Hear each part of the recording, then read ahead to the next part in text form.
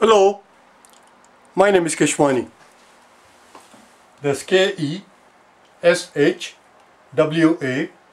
Keshwani. We are here because we want to prepare for TEAS. We have been solving TEAS math problems out of this book here, the TEAS Official Study Guide, version 7, 2025. If you do not own this book already, purchase one immediately. You're going to need it. Always make sure that this book is in front of you when we are working together. Today is our lesson number 17. We are on page number 109. We are solving percentage word problems. And on this page, you will find, as you can see there, 5 what they are calling practice problems. Here's number 1. In number 1, we are told that our current salary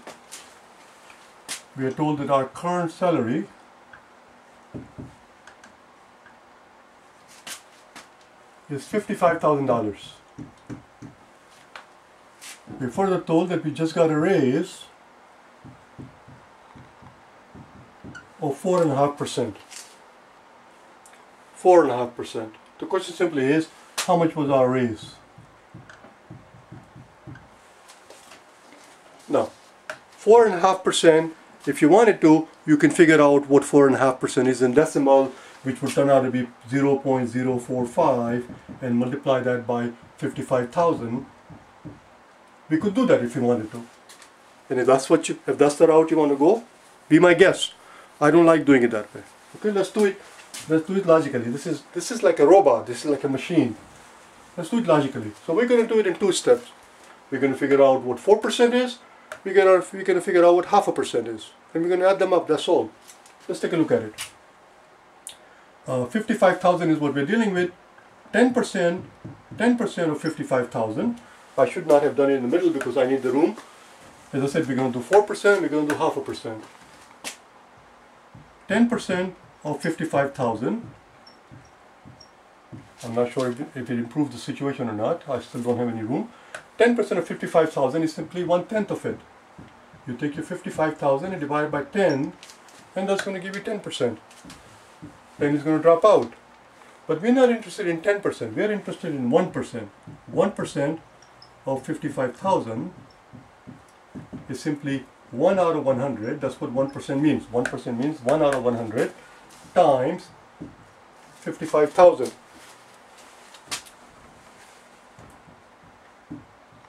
In other words, this time we don't have a 10 in the bottom, we have a 100 in the bottom. So when we were trying to figure out 10%, we knock out 1 0. When we are trying to figure out simply 1%, it is 1/100th of the amount. 1/100th of the amount simply means you knock out the 2 zeros, divide top and bottom by 100, and you end up with 550. Let's pick it up on the top. So we know now that 1%. Is 550. Right here, 1% of 55,000 is simply $550.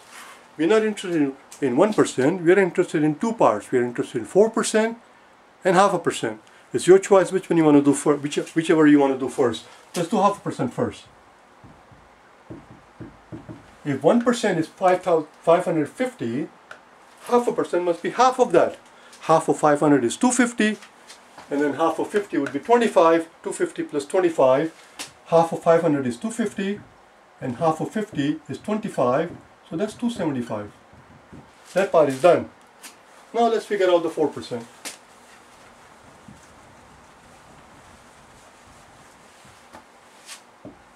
Again, 1% we know is 550. Well, if 1% is 550, 4% we want to find out, multiply both sides by 4. And when you multiply both sides by 4, all of a sudden we will have our 4%. Therefore, 4% must be 4 times this amount. Again, don't try to multiply 550 times 4. Think logically. It's much easier to multiply 500 by 4. How much is 500 by 4? 500 times 4. 500 times 4 is 2,000. And then 50 times 4 is going to be another 200. So that's 2,200. And that represents 4%. We already know what 0.5% is. 0.5% is 275. There we go, we have our answer. The question was, How much raise did we get? If our salary was increased by 4.5%, the answer is we just got a raise of $2,475. Let's take a look at the next one. Number 2. In number 2, we're asking us to find out 35% of 900.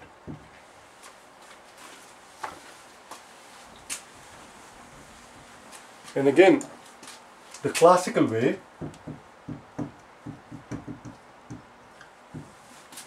the traditional way, the orthodox way, the geeky way, the nerdy way, the mathematical way, the way your math teacher will ask you to do is this. But don't do it that way. Break it up into 2 parts. Figure out what 30% is, figure out what 5% is. And in order to figure out either the 5% or the 30%, we start with the 10%. 10% of 900 is simply going to be 90. One-tenth of that amount. We're not interested in 10%. We're interested in 30% and then we're interested in 5%. We're going to do it in 2 parts. If 10% is 90, 30% multiply both sides by 3. And there we go. 10 times 3 will give us 30%, which means 30% must be 90 times 3, which is 270. Now let's do 0.5%. I left no room. I don't know if you actually have to root it out. 10%, oh sorry, not 0.5%. Now we have to do 5%. We did 30%, now we have to do 5%. I hope you are able to see right away that if 10% of 900 is 90, then 5% must be half of 90. 5% of 900, let's erase this part so we can take a look at it now one more time. If 10% of 900 is 90, then 5% would have to be half of that. Half of 90 is 45. Let's add them up. And there you have it. That's our answer. 35% of 900 is $315. $315. If you like, I can show you another way. Another untraditional, unorthodox way. We need the room, so I'm going to erase this part. So again, one more time, we wanted to find out 35%. So what we did, we first figured out 30%. What we did was we first figured out 10%. 10% of 900 is 90. Once we had the 10%, we multiplied both sides by 3, and that gave us 30%. 30% must be 3 times 90, which was 270. And then we use the same logic. If 10% of 900 is 90, it stands to reason that 5% must be half of 90, which is 45. You add them up. That's all. Here's another way to look at it. If we want to find out 35% of 900, 35% of 900, well, that is same as 35% means over 100, of means times 900. This is what we are interested in. As you can see, we have 2 zeros at the bottom, 2 zeros on the top, which means if you were to divide top and bottom by 100, we can knock out these 2 zeros. And all this question is asking us is, what is 9 times 35? Well, if somebody asks you 9 times 35, if somebody comes up to you and asks you what is 9 times 35, if you were to walk up to me and ask me what is 9 times 35, my answer would be, how the bloody hell do I know? I don't go around memorizing 9 times 35. But I do know what is 10 times 35. There I do know by heart. 10 times 35. 10 times 35. That I can do in my head very quickly. I can do it in a split second because all you have to do is stick a 0. That's 350. They didn't ask me for 10 times 35. They're asking for 9 times 35. We're not interested in 1035. We're interested in 935s. Well, if you're interested in 935, just subtract a 35 from it. 5. 10 minus 5 is 5, and this becomes 4. 4 minus 3 is 1. There you go. This must be 90%. If this was 10 times 35, this would have to be 9 times 35 because we took away 135 from it. 350 represents 1035. If you take away one other 35, what we are left with must be 935s. 935s are $315, as we saw a second ago. Let's do the next one. Number 3.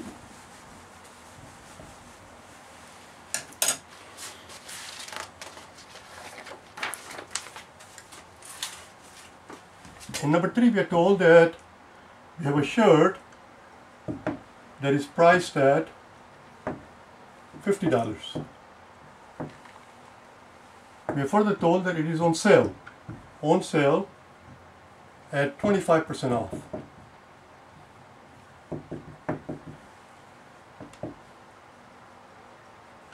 Question simply is, if that were the case, what is the reduced price? Well, if it's 25% off, which means what we're going to pay is 75% of the price. So that's what we have to figure out. All of this thing boils down to this question. It boils down to what is 75% of 25. And when somebody asks you for 75% of 25, again, if you were to walk up to me and ask me what is 75% of 25, I would say, what the bloody hell? What do you expect me to do? I'm not a robot, but I can do it in 2 steps very easily. We know 50%, not 25, sorry. We want to find out 75% of 50. 25% was the percentage that is off. We want to figure out what is 75% of 50, because that's the regular price. Regular price of the shirt is $50. It is on sale right now at 25% off, which means we'll only pay 75%. I don't know how to do 75% of 50, so we're going to do it in 2 steps. 50% of 50 is half of 50. Half of 50 is 25. That I can do in my head. Again, the logic tells me, logic dictates that if 50% of something, logic dictates that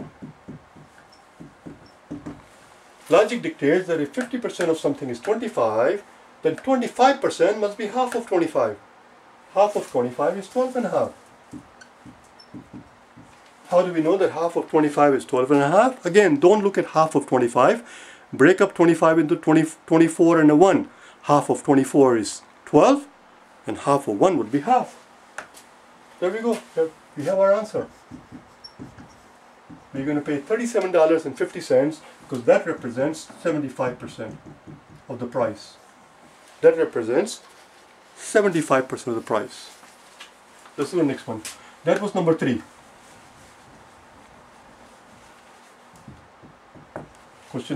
That was number 3. We're going to move on to question number 5. I'm going to do question number 4 by itself, and you will see when the time comes tomorrow in the next video why I did that. Let's look at number 5. We are told that a car salesperson earns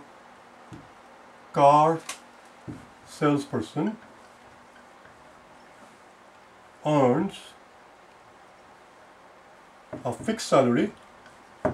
Let me rewrite it. This handwriting is getting quite atrocious. Earns a fixed salary of $900 per month. That's our fixed salary. We are working. We are a salesperson. It'd be difficult for we to become a salesperson, but you understand what I meant.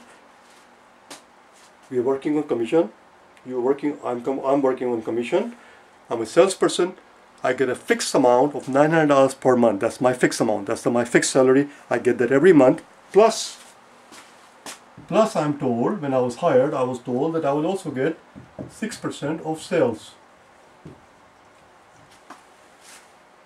Here's the question.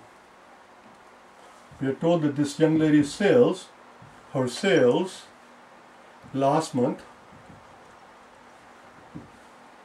was $58,000. Her sales last year were $58,000. Question is this: how much did she earn total? How much total did this young lady earn if she is to get $900 per month plus 6% of all the sales? Essentially, all you have to do is figure out the 6% of this amount and add 900 to it. Let's do that, shall we? Let's do it on the top. 6% of $58,000.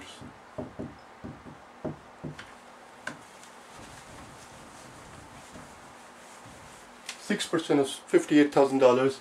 6% means out of 100. Of means times, and $58,000. $58,000. Write your thousand. Write down 58 separately. Separate them. Write down 58 times 100 times a 10. Be smart about it, how you approach it. Just because it says 58,000 does not mean that you have to write it as 58,000. 58 times 100 times a 10 is 58,000, because 10 times 100 is 1,000, and 1,000 times 58 is going to give you 58,000. But what it does do for us is that now we have 100 on the top, we have 100 on the bottom, we can knock the bloody thing off. You understand? Now all we have to figure out is what is 58 times 6. Once we know what 58 times 6 is, we're just going to stick a 0 at the end. Let's figure out what 58 times 6 is. 8 6 are 48, so that's 8, carry 4. 5 6 are 30, 30 plus 4 is 34. And now we have to multiply this amount by 10. That's going to give us 3480. So that's the amount of money that she gets in commission, because it represents 6% of 58,000. She sold $58,000 worth of cars, we were told in the problem. If she sold $58,000 worth of cars, that's how much she got in commission. But she also gets $900. But she also gets $900 of flat salary, a fixed salary. Again, if you think logically, you don't actually have to do it out loud, just think logically. 3,480 plus 1,000 would have been 4,480. But we're not adding 1,000, we're only adding 900. So instead of 4,480, it's going to be 4,380. 0 is going to come down. This is 8. 4 plus 3 is 4 plus 9 is 13. There you go, that's 3. Makes sense? Because 3,480 plus 1,000 would have been 4,480. It's 100 less because we don't have 1,000 here, we only have 900. So that's how much she's going to get. That was question number 5. We'll meet again tomorrow. As I said, I left out question number 4 on purpose. There is a reason for it. When we meet tomorrow, you will see it. Okay? Bye now.